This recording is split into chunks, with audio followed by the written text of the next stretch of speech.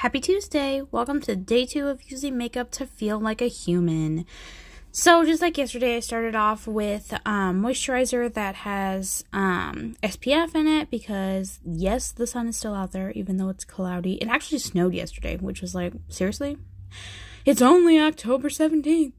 But now it's the 18th. So anyways, I put on some lip stuff because my lips were cracky and dry. Absolutely love this stuff by Mary Kay, by the way. Depuffer because I got up at 5 a.m. this morning with my youngest, so that's fun. Put that on, let it sit for a little bit, and then put some primer to make my pores disappear. Love this primer. It is amazing. It feels so good when it goes on, and it really helps your makeup like totally stick. So that's awesome. But I am looking forward to today. I got all of my cleaning tasks done yesterday, which meant that today I could focus on the cleaning tasks for Tuesday.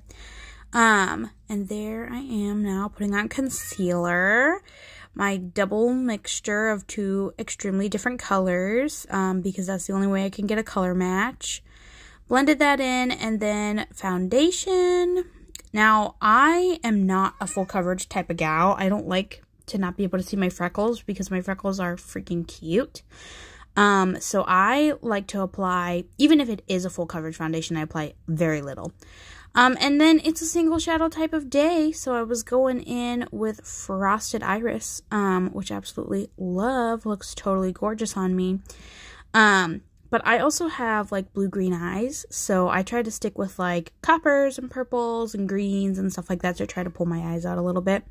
And today I was just gonna bronze me up a little bit and kind of keep it simple, honestly. Like, sometimes I don't even feel like doing this, and that's why I'm starting this, because I want to feel more like myself and less like a zombie who is woken up in the middle of the night by children. Also, before you blend, who else thinks that you look like a totally crazy person?